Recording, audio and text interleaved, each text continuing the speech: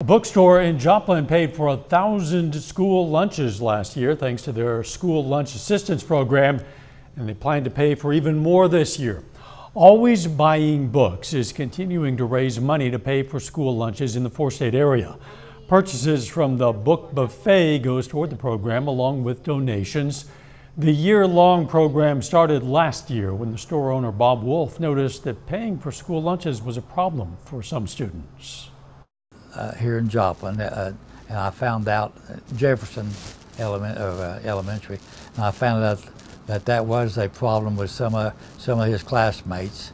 So we decided just to step up and help a little bit, and it's kind of taken a life of its own. We've had a lot of people support us. The donations each week will be for that week's school lunches.